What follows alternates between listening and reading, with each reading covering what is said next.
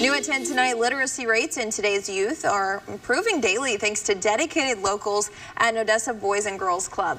An average of 40% of adults in both Midland and Ector counties have limited English proficiency.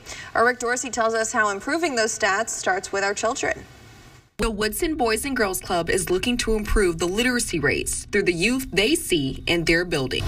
It means that we need to enhance what we have and build on new programs to address the literacy deficiency that we have here, not just at Woodson Club, but in our community overall. They encourage reading through a reward system, whether that be good grades on a report card or showing kindness to others. A system here which is called Stride, which helps them with their reading, language, and math and everything like that. So a lot of kids get on that. And the more questions they answer that at least 70 or 75% or higher, they are rewarded with books and everything. But we also reward those kids for bringing their report cards.